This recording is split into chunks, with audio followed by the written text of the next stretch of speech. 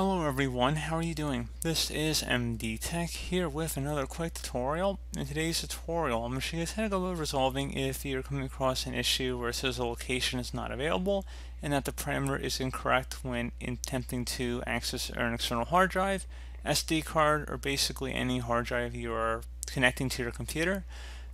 So likely we'll say location is not available, driver is not accessible, and that the parameter is incorrect. So it should be a pretty straightforward process here, guys, and without further ado, let's go ahead and jump straight into it.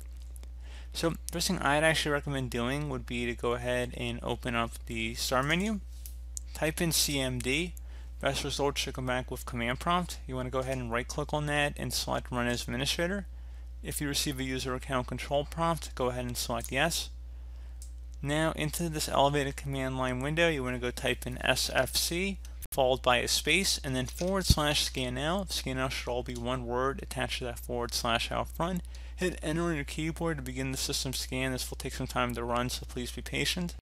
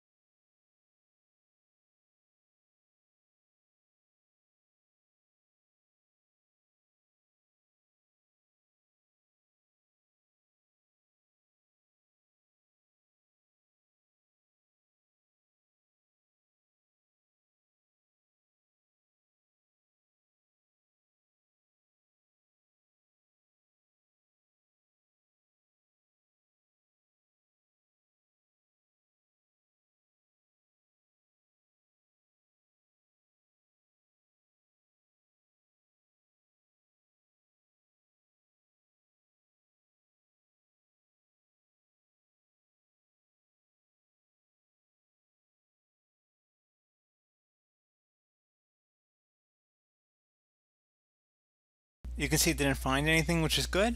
Another command you can run here would be chkdsk space /f space /r, exactly how it appears on my screen. Hit enter on your keyboard.